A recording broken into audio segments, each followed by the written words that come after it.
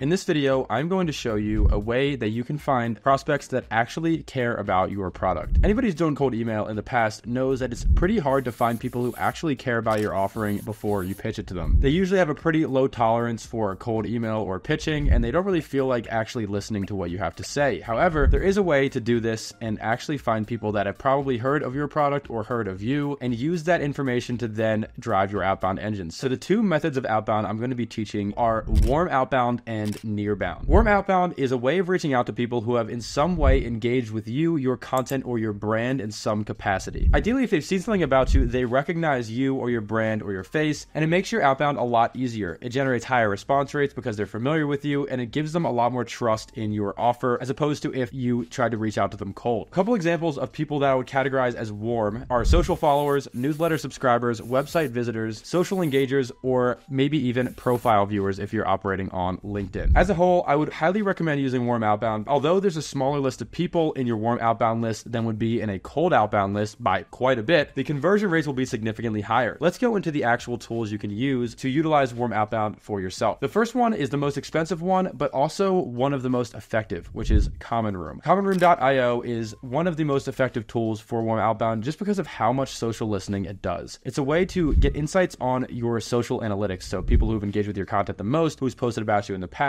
your followers, people who are liking your posts the most. It gives you all this incredible actionable data on who you should be reaching out to and who would be the most likely to convert out of those in your social circle. Once you get those insights, you can use them to personalize outbound as well as create a list of people that you should probably be reaching out to. The second tool is RB2B. RB2B is a way to track who visits your website and to reach out to them using the data that is given to you. Pretty much when somebody visits your website, around 20 to 30% of the time, RB2B will be able to identify who that person was, as well as their job, their LinkedIn, and their email. And you can use that to take action upon that information. The third tool I'm going to mention is Phantom Buster. Phantom Buster is an incredible scraping tool that allows you to scrape very specific data sets of people, companies, contacts. And as you can see, there are a series of different exports and scrapers that you can use to find people who are warm in your network. For example, you can find your Instagram photo likers, you can find your LinkedIn post likers, and you can extract that information, download it as a CSV, and then reach out to the people that Phantom Buster scrapes for you. Let me get into Nearbound. Nearbound is a very specific type of outbound that reaches out to the companies or technologies that you might be partnered with. For example, if you're a HubSpot agency, you could actually sign up for one of these Nearbound tools and see all of HubSpot's current customers and who is in their pipeline. The one tool I'd really recommend here is a tool called Reveal. Reveal allows you to see the CRM, customers, and general pipeline of some of the tools that you partner with, and in exchange, they get to see yours. Some of the benefits of using things like warm outbound and nearbound is that it makes things like your intro line ridiculously easy. Hey, saw you like my post about blank and figured this might interest you. Or hey, nice to be connected with you on LinkedIn, would love to chat about X. It's an intro line that's relevant, it's personable, and something that people are probably going to respond to. So let's say you scrape on Phantom Buster a list of people who liked your post. How do you actually act upon this information? So as you can see here, I'm in a Clay table. I've imported the CSV that contains all of the post likers of a specific post, and you can see them in this list right here. I get a lot of information off the bat from Phantom Buster, like their profile link, name, job, the level of degree that they are to me, the type of reaction that they had, their first name, last name, and the post URL, even the timestamp in which I scraped it. Next, what I wanted to do was find more information about the person or the company. The way Clay works is it has a series of enrichments that allow you to essentially access more information about the person or company you're trying to reach out to. In this case, I'd use the enrich person from profile integration, which I access by clicking add enrichment, typing in enrich person, and clicking on it, putting that information, and then just throwing that LinkedIn profile right into the integration. When you click run, you can see here that it runs the integration, and when you click on one of the cells, there is a ridiculous amount of accessible info about the person. From their summary, to their name, to their title, to the country they reside in, to their experience. I can now figure out the company that they work with at the moment. For this guy, Xavier, he works at a company called The Cold Message. It even has the LinkedIn URL of the company, which I can then throw into an enrich company integration and get even more information about the company he works for, their description, employee count, their follower count. From there, I wanted to keep this one pretty simple. All I really want to do is find the work email of the people that liked my post. Clay has an awesome thing called a work email waterfall. If you type in work email in this add enrichment panel and click on it, you can actually just go to this section right here, and it's using a series of different data providers to find the person's email. So you throw in their name and their company domain, run,